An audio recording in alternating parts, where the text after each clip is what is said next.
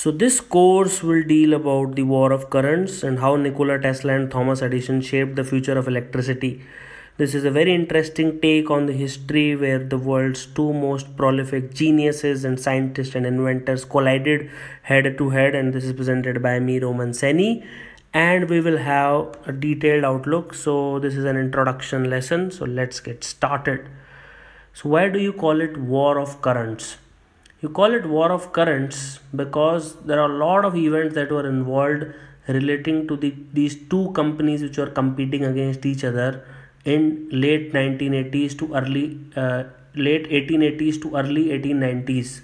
And the two companies were, one was called as Edison Electric and the other was called as Westinghouse Electric Company. Edison Electric was obviously belonged to Thomas Alva Edison, and the Westinghouse Electric Company, it was with Westinghouse along with Nikola Tesla. So the Edison Electric Company, they were using the direct current method to distribute it, while the Westinghouse Electric Company was based on the alternating current.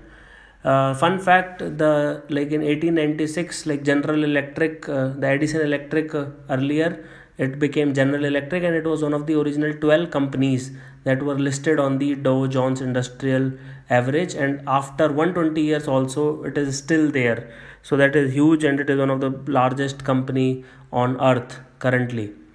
Now it was because there was a lot of competition between these two companies. Also the second point was there was a fear in the public's mind that we might die by electrocution because there was such a high voltage AC current, and there were a lot of debates over its safety and regulation. And finally the third point was the electric chair was introduced as an execution method, and it was done by the DC company to malign the name of the AC company. So now let us have a brief introduction about Nikola Tesla. Who was he? Why is he called a mad scientist? Why is he called an eccentric genius? So this course I am making because today is 10th July and it is the birthday of Nikola Tesla. I really admire him a lot. And 10th July 1856 till 7th January 1943, he lived in his 80s, and he was not an American, he was a Serbian American, a European, and he was a physicist, he was an electrical and mechanical engineer, and in one word, he was one of the greatest inventor and a futurist. I call him futurist because he always was ahead of his time, always. And he is mostly known for designing of the alternating current electricity supply system, which till today powers majority of the electricity in this world. He had an eidetic memory, meaning thereby he does not need any pen and paper. Usually he can think everything in his head, and can visualize lot of 3D objects and can do the experiment in his head itself. So apart from the obviously the AC current, he is also known for Tesla coil, which could generate high voltage and high frequency currents. He also, when they established the hydroelectric power plant at Niagara Falls, which we will deal later, he also started something related to X-rays before it was officially discovered by William Roentgen. And he also showed that wireless transmission, and some people also credit him with the radio discovery, but it is largely it goes to Marconi. And he also tried to build what is called as Warden Cliff, which was a huge tower of 187 foot, and he promised JP Morgan, who was one of the very wealthy banker of that time, that he can relay news and stock reports across massive distances if he funds it. But somehow the funds were pulled back and this project could not be fulfilled. Later on also he predicted lots of things which were far ahead of his time. Now let us see about the second person in this picture, Thomas Alva Edison. He does not need any introduction. He is considered the biggest inventor of all time. He had more than 1000 patents, exact 1093. In his childhood, he did not attend much of the formal schooling. Most of the teachers said that he will not be able to study. He was hard of hearing because he had scarlet fever, so he lost much of his ability to hear. That is why he could not do formal schooling, and he was taught at home as well as self-taught.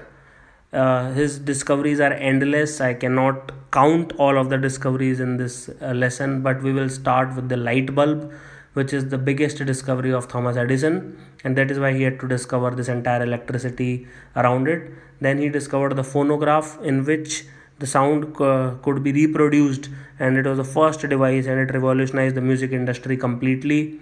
And he also did what is called as the motion picture camera, so that movies could be shot. So entire industries started because of Thomas Alva Edison. But people say that other people were also inventing these things, so if he would not have invented, someone else must have.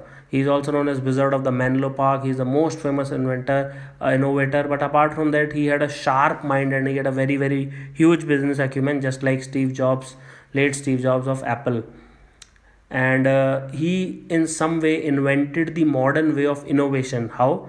Because he employed large number of smart people, he paid them good salary, he gave them direction, he motivated them, he instilled a sense of purpose in them, and he helped them in inventing important technological marvels which till date are like in modified form help us. He also developed a battery for an electric car. Okay, recorded music is completely, lot of industries started because of him. Music industry, recording industries were all because of Thomas Alva Edison. And like Lightbulb, I do not need to say the importance of Lightbulb at that time. So if we have a basic comparison, so you will see that when it comes to patents, so Nikola Tesla had around 300 and Thomas Edison has more than 1000. Now this is mainly because Thomas Edison was a great businessman, and he could employ large number of people who could work for him instead of he working alone. Nikola Tesla was not at all a businessman. He made very, very poor business decisions, but he was a great genius and an inventor. When it comes to major inventions, as I have already spoken, it is phonograph, motion picture camera, and light bulb for Thomas Edison. While for Nikola Tesla, it is modern AC electricity supply system. These are the major contributions of these two gentlemen. And when it comes to Nikola Tesla, he is considered as a mad scientist, so it means he does not have any business acumen. He used to talk about fantasies, that he had some god gifts, that he received his power from space. He used to talk about death rays. He used to talk about very science fiction stuff, which was far, far ahead of his time. So obviously he was very eccentric. He told that there should be 18 napkins on his table before he eats. He was a very, very big germophobe, which means that he could not meet or greet other people. He was thinking that he will get infected because of the germs. On the other hand, Thomas Edison was a very sharp and successful businessman. He knew exactly what he needs in life. He knew how to impress investors, and he started a lot of big businesses. And till today, General Electric, which is company, is still there after 120 years. He was the main founder of that company. So now let us see what were these wars all about. Do continue watching the lessons.